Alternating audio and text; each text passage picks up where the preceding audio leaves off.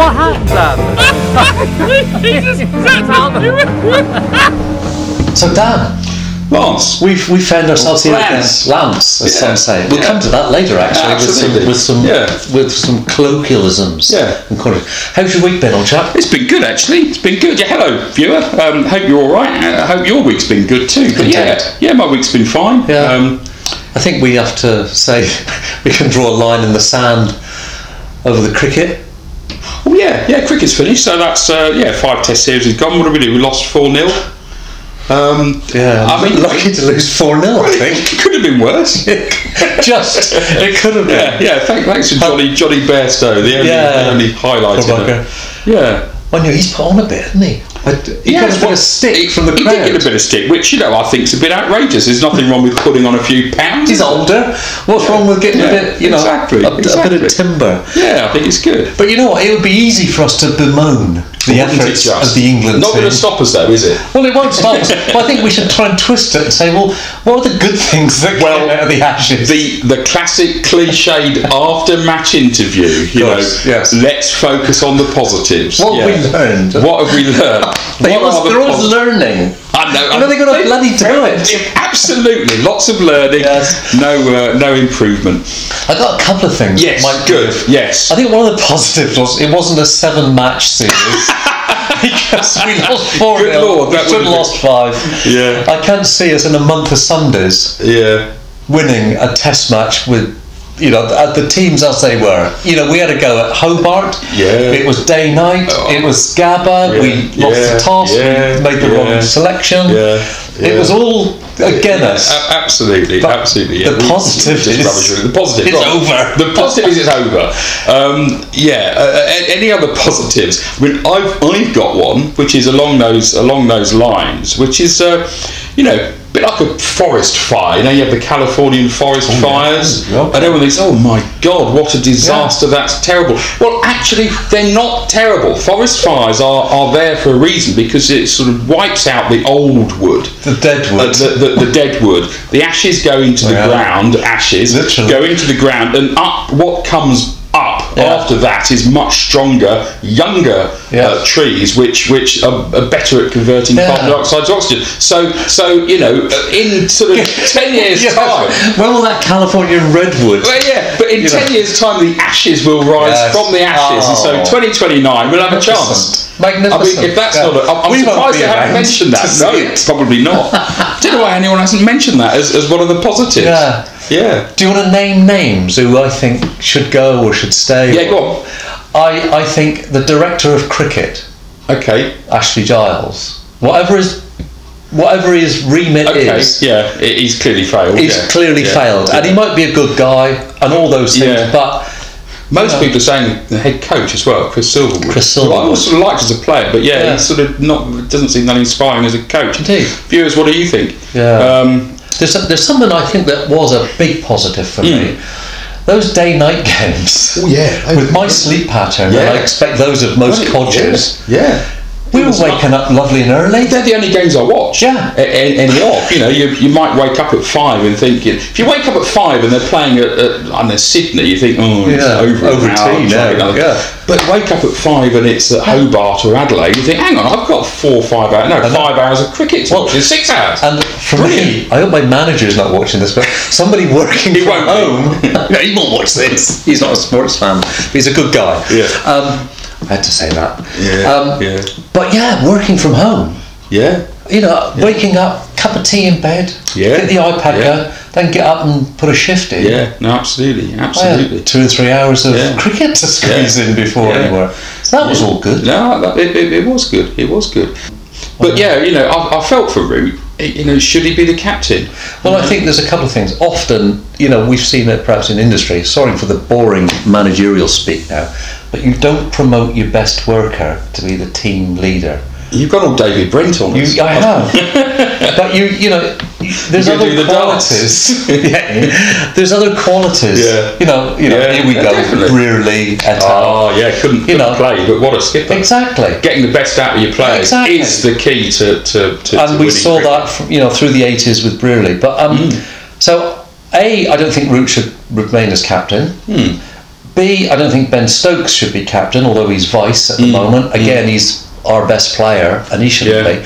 So they should put someone in there who's got these leadership qualities and can see the game. I think they should be picking specialists. I mean, pick your best keeper. Yeah. Right? Yeah. I mean, Ben Folkes for me is the best keeper. The experiment of Butler, Bairstow and whoever we've had, Billings, this week. Yeah. They have a go at batting. They have a go at keeping. Yeah. I mean, I don't know that there was many critical keeping errors. There was a couple of drop catches. Butler was. But certainly there wasn't any stumpings because we haven't got a spinner that spins it or entices them out of the crease. So get rid of this bloody wicket keeping nonsense. Pick your best keeper. Ben Folkes can bat. Well, he can bat, but don't worry about that. Yeah. Pick your best He's keeper. a damn good keeper. Back in the day, Alan Knott, Bob Taylor. Godfrey Evans. You had your best keeper. Yeah. Godfrey Evans, good lord. Anyone know Clifton Richards? Who? Clifton Richards. Who played Cliff Richards, who was from Penzance and played for Surrey. Did he? And he had an afro hair. What, Jack Richards? No, Clifton Richards. No. Google him. Before my time. Google him. He's the only person out of Cornwall with an afro. Is that right? Yeah, he had a mop of beautiful curly hair. I like that. That's lovely. Yeah. Played for Surrey. Did it? Yeah, we'll look when? at that. Late 70s. Really? Yeah. Late 70s. We'll pause this in a moment. When we come back, viewer, I probably got the name wrong. Yeah. Jack Richards. Well, Jack Richards was I think he was a West Country boy. Well, he was a Surrey keeper in the late 70s. It was his brother Clifton I was thinking of, who I played against for Camborne, who ran a chippy. Okay, yeah. Kieran will know all about that. Oh dear. However, very good. So I think that's a good point. Ollie Robinson, I think you're a fan of. I like Ollie Robinson. I think he's a good bowler. Yeah, because obviously someone's got to replace Broad and Anderson. They can't go on forever. And brilliant though they are, you've got to have who's coming next. Yeah, and I think the perennial problem since we lost Cook and Strauss, you'd argue, we haven't had an opening partnership. Oh man, that's 5 years now. That's terrible. And there's all this stuff about it's the wickets and stuff, but it might well be. But same for both teams. Well, it is the same for both teams, but we play here on 4-day games that are in April and September. Where the wickets are just rubbish, and guys like Darren Stevens can trundle in and get people out on soft tracks. So, we don't help ourselves, but I kind of think the talent is here. It's got to be within the English game. Of course it is. It's just a bit about the management, fine-tuning that, getting that right. Yeah. And then selection. Well, and I think you've got to pick cricketers who are cricketers and let them be cricketers. There's too much sort of tinkering and over-strategising. Well, just play cricket. The selections we saw in the first 2 tests. Again, we spoke about that last week. Bonkers, yes. Overthinking. We're going all codgering. Yeah. I've got another positive. Test match special. I know there's a lot. Did we talk last week about female commentators, sport commentators in general? Alex Hartley, who I think is a spinner for England. I don't know whether she's a leggy or an offie, but Northern lady. Yeah. She is really, really good. She's brilliant for Test match special because she's got that sort of character, bit of wit about her, bit punchy, and I think she's great. Yeah. And obviously she plays cricket for England, so she does know the game. So. Alex Hartley, real positive. Unlike us, we don't play cricket. We don't know anything about it. Hear us going on. We don't know anything about it, but we're trying to entertain, we're not proper pundits. So I think there's been a great Ashes in summary. Yeah, there's some great positives that's come out of it. Yeah, including Ashley Huntley. Yeah, what's her name? I don't know. Oh, Hartley, Alex Hartley. Is that a spoonism? No. We'll come on to those in a minute. And Gower's back on BT Sport, which was, class act. I like the way Gower was kind of absorbing and pillowing the Aussie commentators like McGraw, Mark Taylor. Yeah, they're all good mates. But Gower was a real solid rock. Good to see him back. Good to see him back. Sky should never let him go. Well, silly old Sky. That's anyway, a positive. Excellent. So that was a good debate. It was a good debate. I hope you enjoyed it. Viewers, give us your views. Tell us what you think, where you think it went wrong, and what you think the positives were. I think is the best thing. You be as funny and silly as you like. Of course, we welcome that. Unlike us being funny and silly. Absolutely. Yeah. Well, enough of that. We'll see you after the break. Oh, straight up in the air. First slips under it. Oh dear.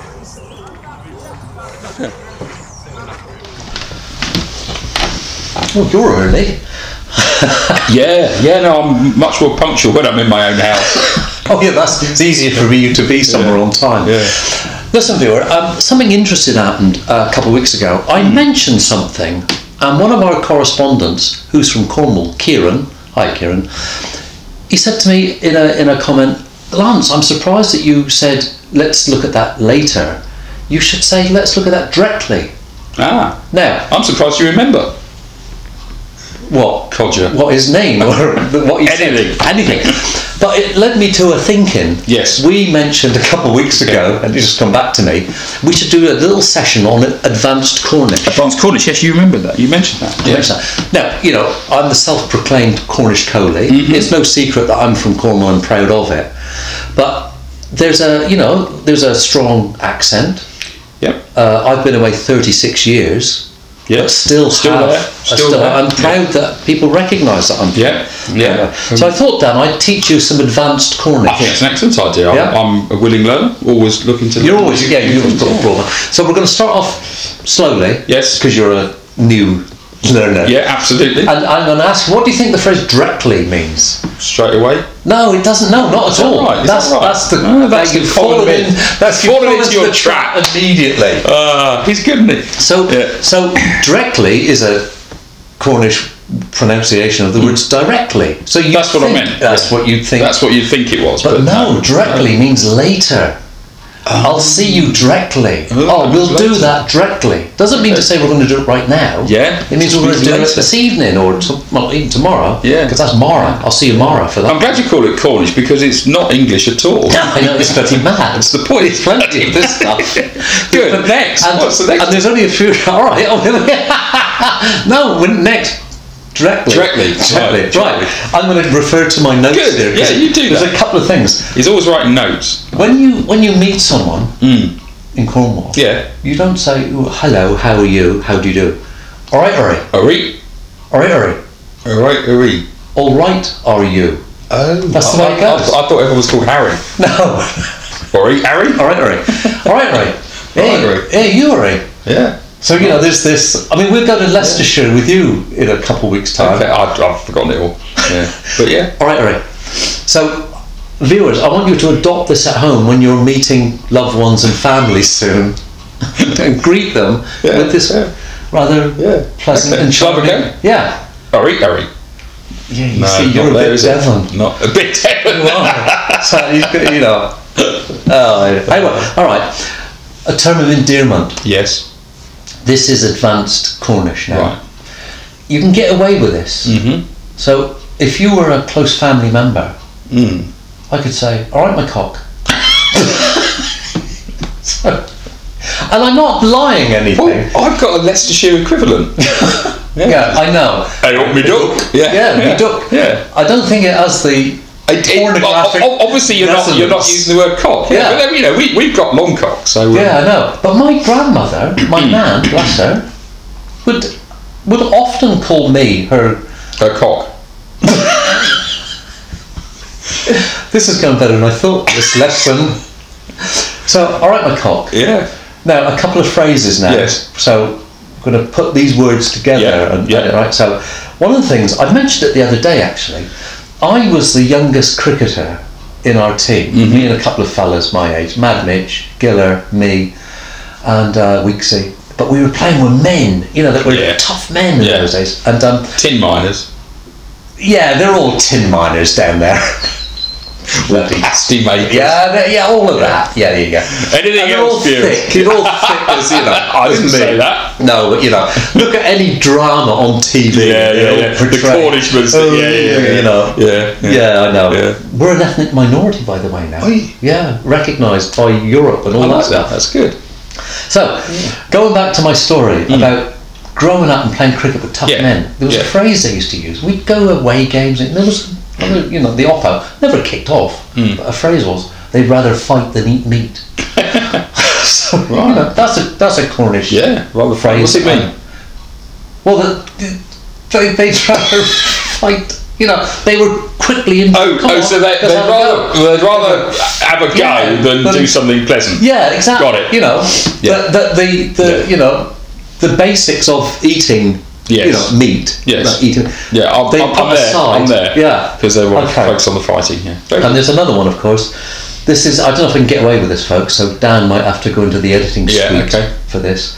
And that is when something's unpleasant. You say, "I'd rather be tied to a bull's ass, shit leaking." I think we can keep that in. Is that all right? Yeah, and I think everyone gets it. And but what I think I'd like you to do, Dan. Yeah, I'm not going to do it. You're a metropolitan man. Yes. We're living in, affluent South Croydon and all that, and you've got it all going on. But I want you to incorporate these in some of the discussions and conversations you're having. Okay, yeah, over the next few days. I'll try. Okay, so last ones. Yeah. Last ones. This is high level. This is NVQ level 3 now. Right. Uster, Worcester and Custer. Any ideas? Uster, Worcester and Custer. Yeah. No. Uster, I ought to. Worcester, I would have done. Yeah, I would do. And Custer, I could do. Yeah, exactly. Do that, Custer. It's a bit like coulda, shoulda, woulda. Yeah, exactly. It's the Cornish equivalent. So you could put that. Cool. Let's put that into a sentence, shall we? Well, yeah. In fact, that happened when I was at university. I'm going back to probably 83 or something, and one of our people in our residence had a couple of her friends up from her hometown for the weekend, which always happens at university. And one of them I took a bit of a shine to, but being sort of shy and retiring in those days, and still am, I didn't do anything about it. But directly. Yeah. But apparently she was sort of rather keen on me, and so the phrase that everyone sort of drilled me with after this young lady was shoulda, coulda, woulda. Yeah, that's right. Yeah, exactly. So missed out. Yeah. And I think between perhaps Camborne and Great Glen, or no, this was university. Yes, so Norwich. Yeah. University of Easy Access. Yes, absolutely. That's 250 miles, but the principle is still there. And do you know what, viewers? I think we're global, aren't we? Aren't we, Dan? Yes. Our viewers are. Yes. We have. So far as Lancashire. No. We got a chap in Virginia. We've got Mike Williams in Paris. We've got the guys in Australia. Yeah. We've got them all over. With Panama. We've got people in Panama. Hello. Hello. Yeah. Hello the world. Yes. Hello the world, coming to you from live my front room. Yeah. This is showbiz, isn't it, Dan? No. But I think the important thing is, I'm proud of being away 36 years, leaving that place behind. Yes. No. But the fact that I'd still got that Cornish accent, I don't want to lose that. Yeah. Nor, should we lose these you're right. silly things that we say, and everybody will have their own. Well, and whilst we're on, I don't know if it's time to move on, but whilst we're on to linguistic things, we touched a little bit on spoonerism last week, and with the Cupid stunt story, Easy. Ken Everett, and easy, and I thought actually there's more gold in spoonerisms, I remembered in the week that we had a brilliant one. This guy at school who was a very good cricketer. True story. Actually. It's a true story. Yeah, okay. Your story. Yeah. He was a very good cricketer. Probably still plays for Gumley Cricket Club in Leicestershire. Hello, Gumley. Wow. Played there many times. Wonderful little ground in the middle of nowhere. They're all farmers. And one chap was called Dennis Pickering. Now, the good thing about Dennis is that he only had one N in Dennis. So if you look at it and do the spoonerism, then he was Penis Dickering. And his nickname at school was Penis. Yeah. I mean, great. It couldn't have got any better. It couldn't have got any better. Yeah. So, are you in contact with Penis? No, I'm not. No, I'm not. Or Dickering? No, I'm not. But if you're out there, Penis, watching this, say hello. Get in touch. And just in case you want a reference point, I'm Wally Allen's son, because he'll know Wally. Is anyway, that spoonerism? No, it's not. No, it doesn't really work when you've got a... It's better as well. Yeah. So, but viewers, if you've got any great spoonerisms that you've come across in your life, let's hear them, because... Particularly names. Well, they're nearly always names. Yeah. So... well, your one, the other one, the alternative to... Mary Hinge was Mary Hinge. Mary Hinge, so that all worked well. Anyway, so that's a great one. That's just say that again. The name again. What? Dennis Pickering. Dennis Pickering. Hello, Den. I hope you're still with us, and you might get to see this one. Yeah, bloody good cricketer. Really? Yeah, he was great. Yeah, he hit the ball hard. Yeah, hit the ball hard. He bowled as well. Yeah. Brilliant, classic. Swung it both ways. Yeah, and the ball. Fully would. It was. Yeah. Penis Pickering. Penis Pickering. Yeah. Brilliant. Well done, Dano. Yeah. God, that was filth.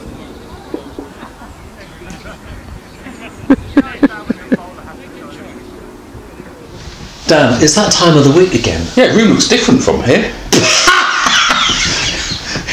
Go on. Dan. Very good. It's that time of the week again. Although you see a man smiling on the outside, inside I'm you are a cold spring. Can you feel a rant? Man. I can feel a rant coming up. You can sense a rant. Yeah. A Roger Cant.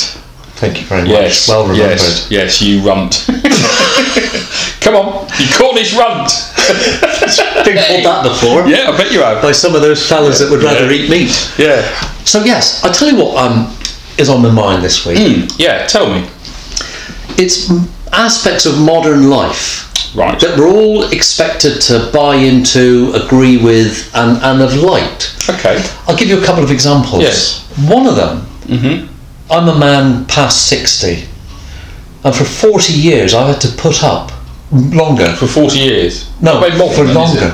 No, but this is. But the match of the day theme tune. I detest it. I do too, actually. I always have, but I hate football. You hate football. Whereas you like per football. se. I've gone off football. Yeah, I'm not surprised. That's another rant, by the way. It is another rant. Not for tonight. No, I got plenty of other anger inside me. Yeah, and I think with men, the good thing is you should bottle it up and then suddenly let go. Yes. Doesn't do any good though, bottling things up. No, I think it does. Come on then.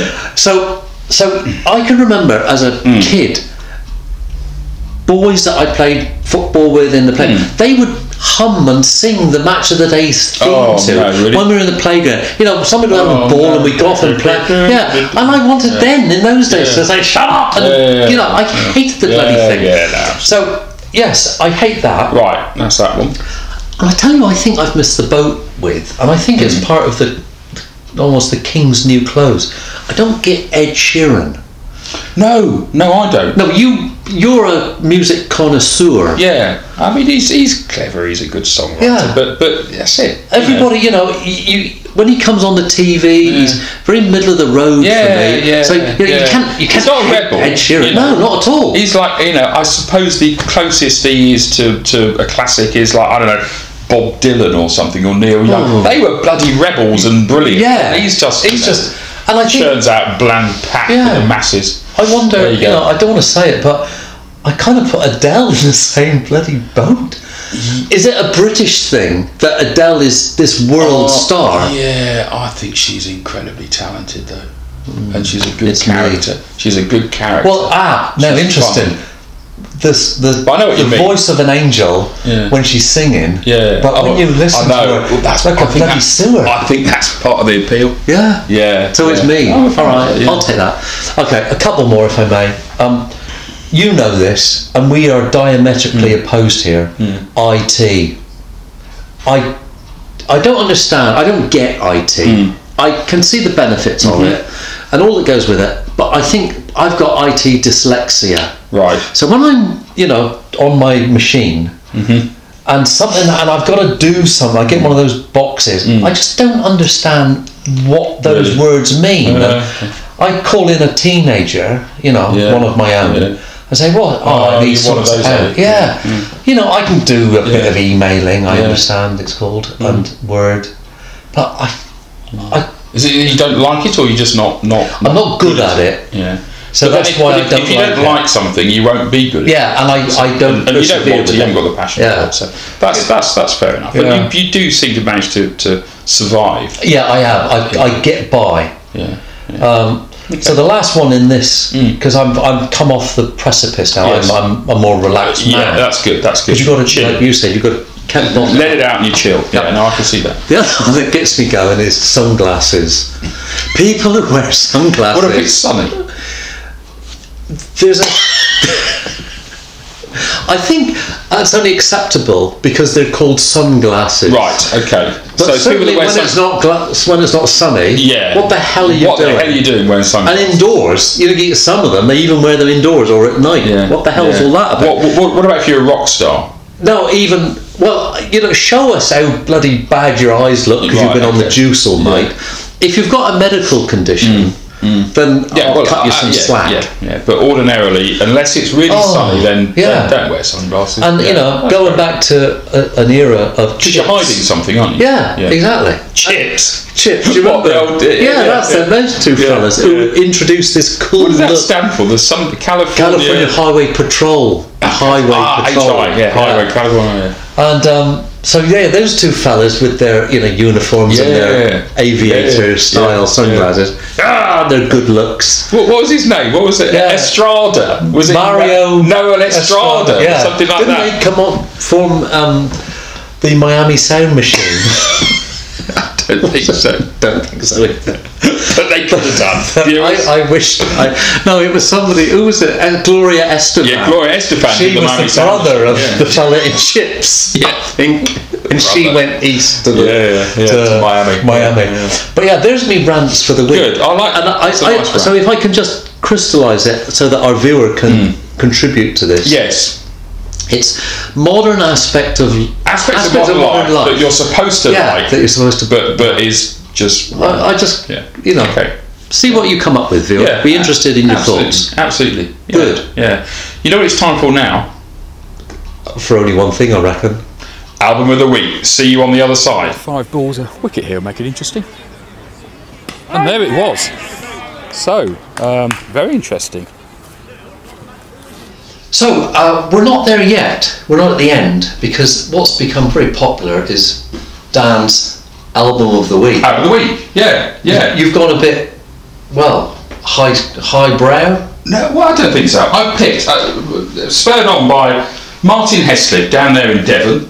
Who actually Have you heard him speak before? I haven't heard him speak, but he uses his wife's email account, or YouTube account, so he's Elaine Heslip at weekend.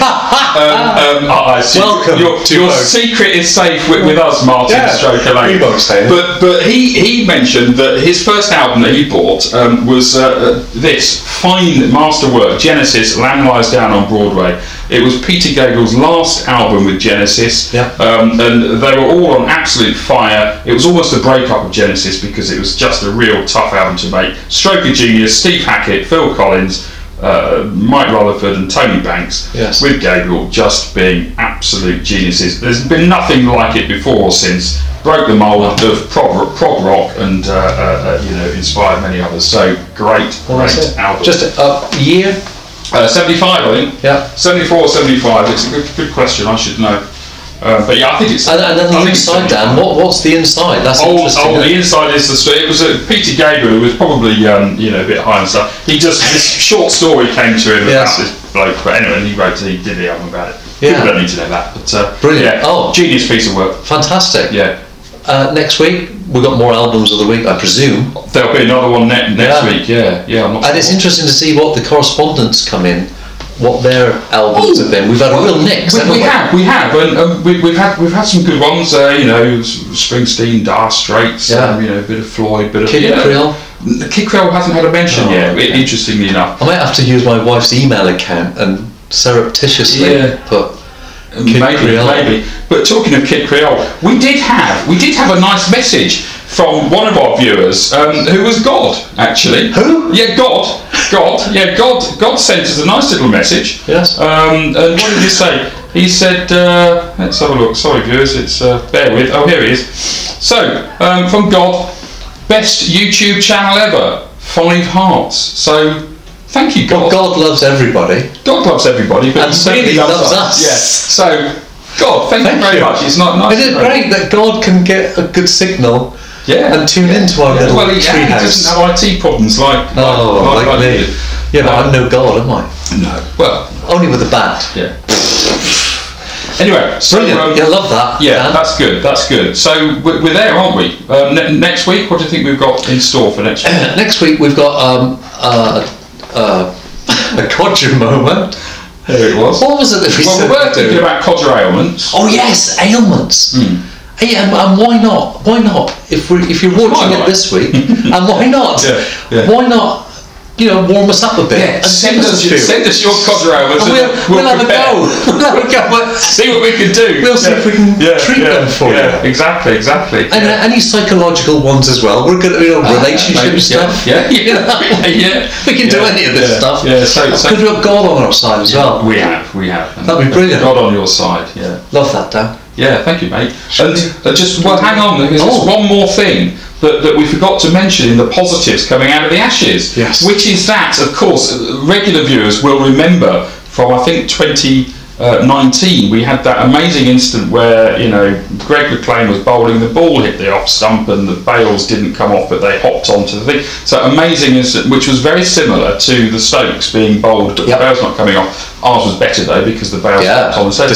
So, but the guys, you had Vaughney and Warney on Fox Sports at the Sydney Test were talking about our little moment, and they had a little clip of it. Didn't credit us or anything like that, but it was there. So that's going to be our closing little bit. That little clip. That was, and by the way, of all people, in terms of cricketing gods, Sachin.